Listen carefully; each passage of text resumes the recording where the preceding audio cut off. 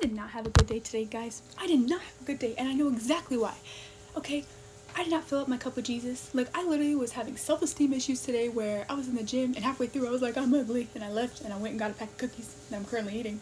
And then I was just mean today. I was in a bad mood, and like, I know exactly why. Like, I didn't start my day with Jesus.